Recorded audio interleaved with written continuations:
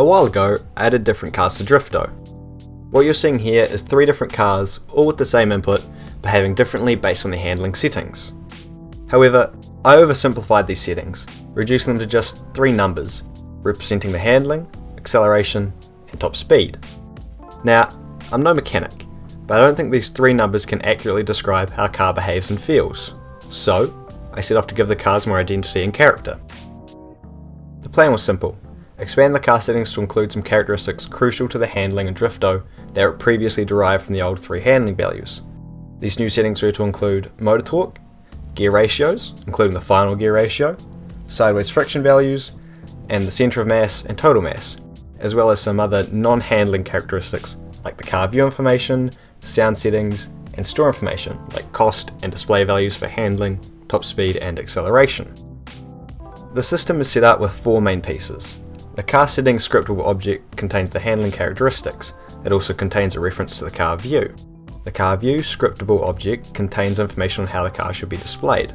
The car switcher component uses a car settings object and modifies the required values in the car controller. The car body component, when given a car view object, sets all the visual aspects defined in the car view. Implementing these changes was easy. The car settings scriptable object was expanded to contain the new fields, and the car switcher was updated to make use of these new fields rather than deriving them from the old handling values.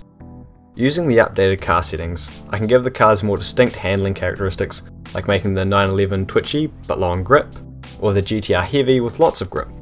One quirk of the car handling in Drifto is the sideways friction of the tyres. Real tyres are almost always slipping. When you accelerate, the drive tyres actually spin ever so slightly faster than you'd expect. When you decelerate, they spin slightly slower. The friction a tyre has is in a direct relationship with the amount it's slipping. A real tyre's friction will rapidly increase with a small amount of slip and then start to taper off, losing friction with more slip. Drifto tyres work very differently. At very small slip values, sideways friction is constant, allowing the car to grip, but not so much that it cannot break loose. Once traction is broken, the friction coefficient is the slip angle clamped between 0 and 90 and turbulated between 2 constants set in the car settings. This results in the ability to use drifting in place as a brake without sacrificing higher speed drifts. Unfortunately, with this, high speed 360s are practically impossible. An equally important, yet unrealistic characteristic is how the steering works. In Drifto, when the player steers the car, they are directly applying a rotational velocity about the car's up axis. This style of steering is known more commonly as spaceship controls. While this does sacrifice some realism, it gives the player more direct control over how the car moves and makes it feel much more responsive and intuitive given the simple input scheme.